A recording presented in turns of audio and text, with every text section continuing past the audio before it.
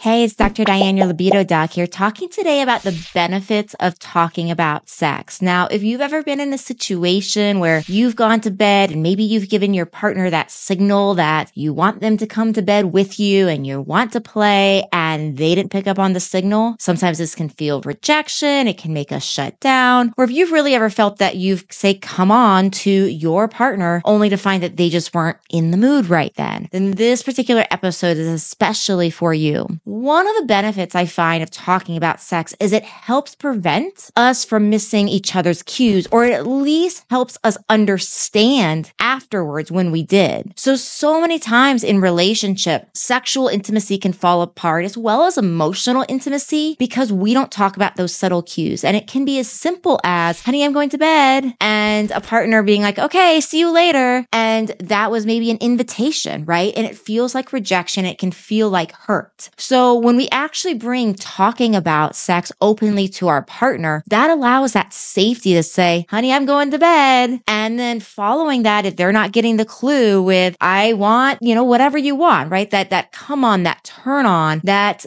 draw, that is much more of a clear signal, right? So that safety of creating an environment when we can talk about sex helps prevent those missing, say, cues we give to each other. Another huge benefit is so many times I feel like people miss out from all the health benefits of a healthy sexual life because they are not having the right type of sex, because they're not having the type of intimate relationships that's making them feel close, connected, cared for, tender, that's releasing good hormones such as serotonin and dopamine, right? They're not getting that buzz. And so when we don't get those good, juicy feelings and we don't have that sense of feeling connected with our partner through lovemaking, well, there can be much more of this disconnect then, or much less of this desire to go back and do it again. So one of the benefits I find with talking about sex is it allows for, again, the safety, the ability to safely communicate about what you like, what you don't like, what things you want to try, what are your fantasies, right? The more we can make these conversations normal, the more we can not judge our partner if they have some sort of surprising fantasy and make it safe for them to share that with us, right? The more we can hold this container of just exploration and play, the more we can find these places where we are both really, say, excited by our intimate life, turned on by our intimate life, and interested in our intimate life. And the third reason that I think is important to mention as far as the benefits of talking about sex also is involved with foreplay,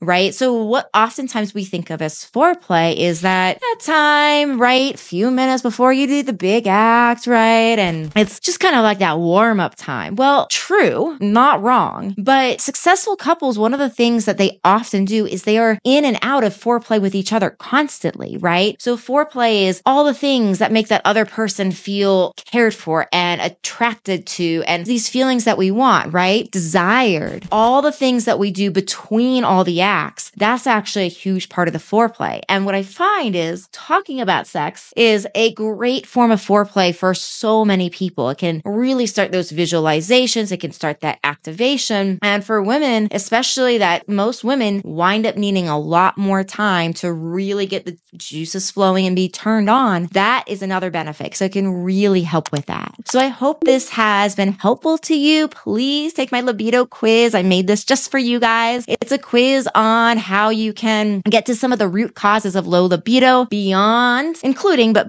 something just like testosterone, right? Because that's certainly not the only cause here. So go take my libido quiz. Please subscribe to this channel if it's helped you, and I'll see you in another video.